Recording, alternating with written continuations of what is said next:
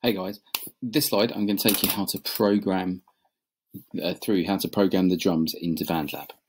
So these screenshots here on this slide show you what your in your drum machine, what each line should look like. So as you can see, you've got a line of red dots, you've got a line of purple dots, a line of orange dots. They correspond to different drums, different instruments. The red ones are hi-hats, the purple ones are snare drum, and the orange ones are the bass drum. They're the three most important parts of a drum groove.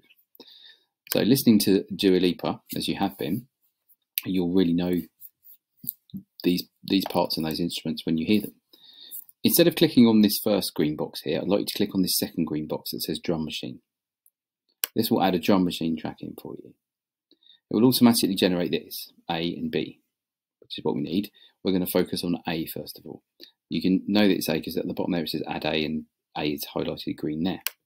Now, as you can see, there's lots and lots of dots already clicked on this. If we go back to our slide here, you can see that we don't need that many dots. If we focus on one instrument at a time, so we'll start with the red dots at the top here for the hi-hat. You can see that there's boxes that are light grey, dark grey, light grey, dark grey, and they're each divided into 4. We need a red dot in the first box of each light grey, dark grey, light grey, dark grey. If we go back to our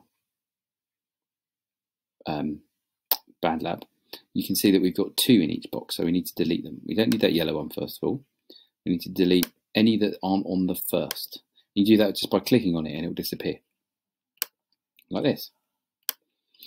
So our first line of red, our hi-hat, looks exactly the same as our first pattern. Now we need to look at our snare pattern, our purple pattern. So that happens in the dark grey boxes on the first box. So dark grey columns, first box.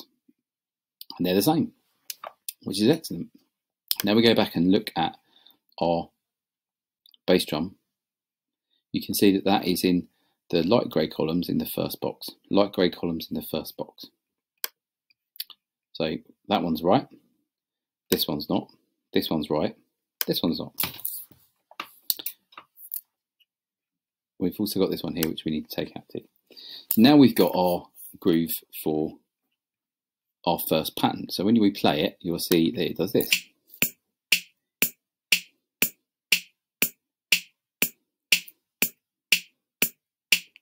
Brilliant. I'd now like us to click on, oh no, not do that. I'd like us to click on drum machine B here. This will bring up even more boxes like this. Okay, we don't want lots of this. We need to make B look exactly the same as this. So as you can see, we'll start with our line of red. It's in the first boxes again, but we've got one in the dark grey column at the end in the third box. So if we unclick this,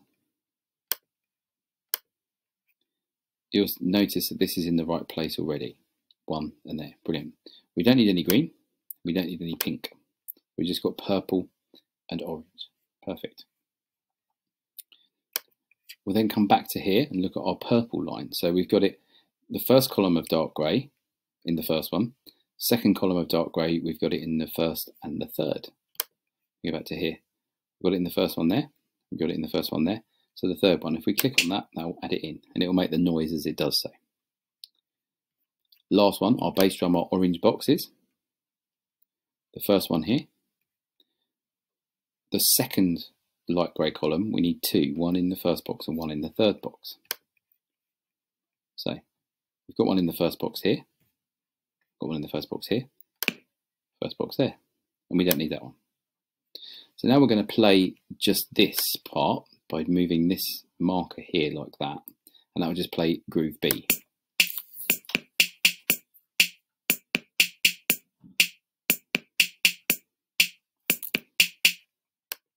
Now we've got our patterns correct. Now what we need to do is arrange them so that they're in the right order of that groove. So if we get our little pointer, can you see that when I hover over there, I get a little arrow?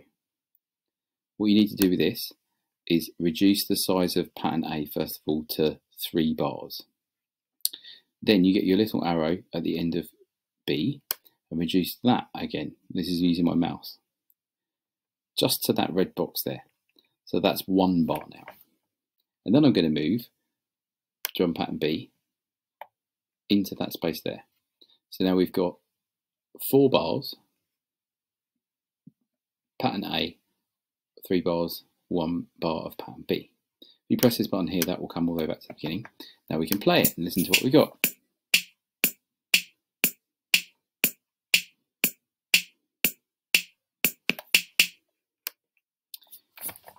Of course, the submission that we're going for is 8 bars long.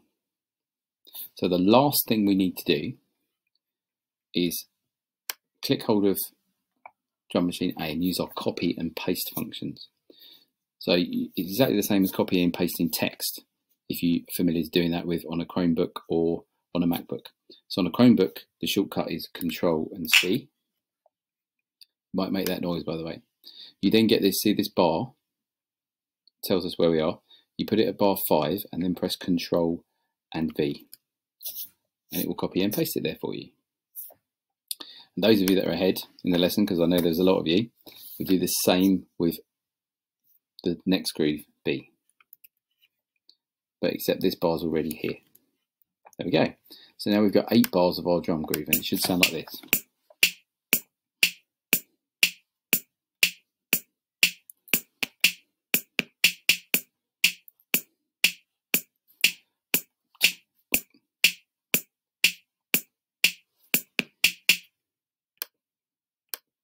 When you've done that, team, and it looks and sounds the same as that, you've done this task.